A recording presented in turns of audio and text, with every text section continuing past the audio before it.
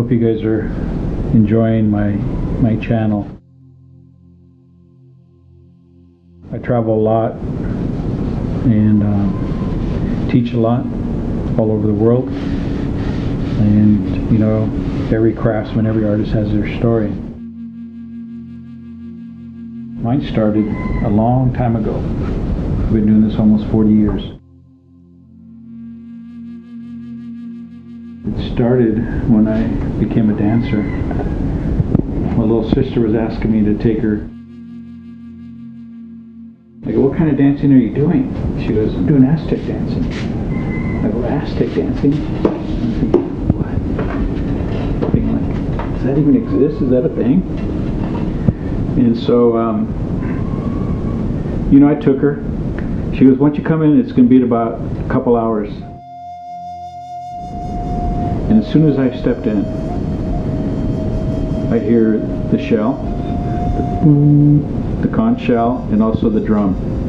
What I think what I know now is called piercing the heart. It's kind of to waken up, like the memory, internal memories that you have, cellular memory. And I could not move, and I knew this is what I had to do at that moment. And from that point on, my life changed. You know, I knew about my indigenous history and my indigenous background, but I never really practiced it. But now I had a new passion, and it's about finding myself. And a little bit after that, I ran into my teacher.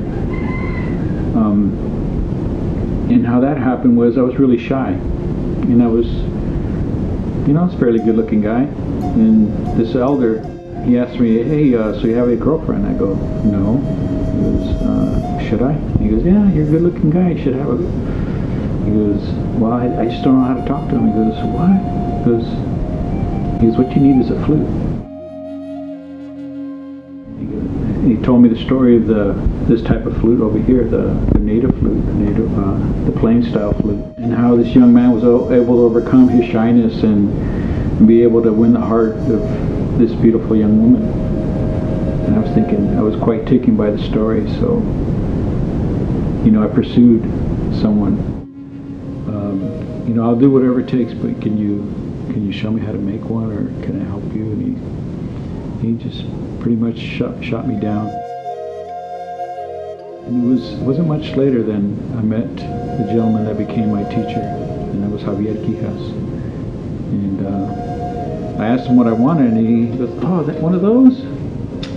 Oh yeah, just come to the studio. We can make one real quick. He made me a cane one, you know, a bamboo one. He did it pretty fast, you know, we worked together, and then, you know, I learned to play that, and then he gave me a clay flute to practice on as well. And I kept coming back, and I kept learning. Eventually we started working together. And, you know, I started producing shows with him at Knott's Berry Farm. And we started putting the vision together. Which he had was to bring the traditional instruments in the dance back together. Because at that time, prior to that, it was just dancing. It was just a drum and dancing, and but it was more than that.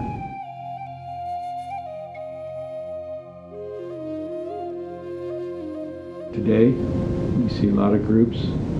You play the clay flutes. They have, you know, some of them practice and actually, you know, work out the music to the dancing. And you know, I'm very glad to be part of that. And you know, I've been teaching too. You know, I teach. You know, I've taught all over the world, and been fortunate.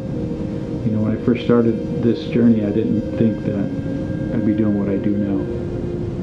But you know, it's given me a beautiful life, and beautiful children, and beautiful friendships. Not to be taken lightly. You know, if this is something you want to do, you know, you have to take it very seriously and not do it for commercial reasons, but, you know, because that's where your heart is. You know, these instruments are instruments of prayer, These are instruments that people used for, for literally thousands of years to connect to the spirit world, to connect to nature, to connect to that higher power. They're instruments of healing. I'm truly blessed,